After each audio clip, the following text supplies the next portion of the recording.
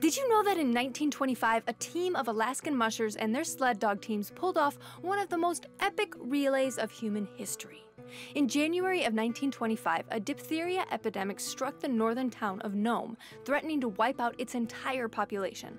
Life-saving antitoxin serum was located 1,000 miles away in Anchorage, but Nome's bay was icebound and sub-zero temperatures made flight impossible.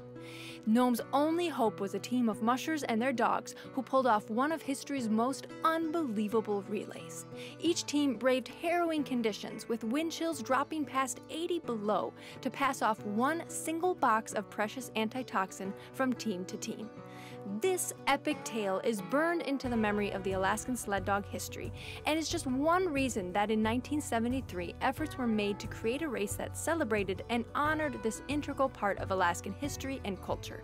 And of course, this last great race on Earth is called the Iditarod.